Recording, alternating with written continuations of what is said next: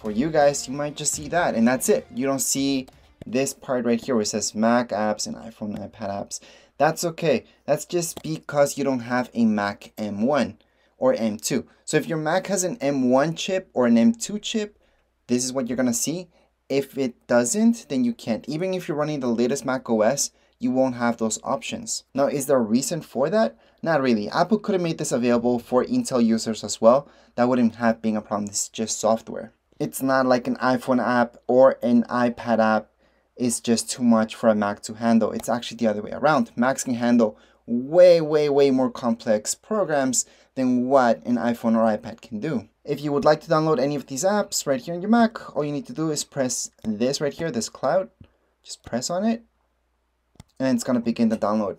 Now, how long will this download take? Well, it depends on the app, however, as well as your internet speed. So if you have really slow internet speed, this could take forever. Right now, I just downloaded it. There we go. We can open it up. So here we go. We're just gonna open this up and turn on, say okay. I'm gonna sign in and then keep going. But basically, this is how the app itself would show up.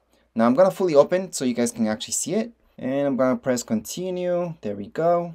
It's gonna access my Facebook. Yep, that's how Oculus works. And we are done. So that's how you guys can see the app. It's gonna be the exact same app that you will see on right here, your iPad or your iPhone.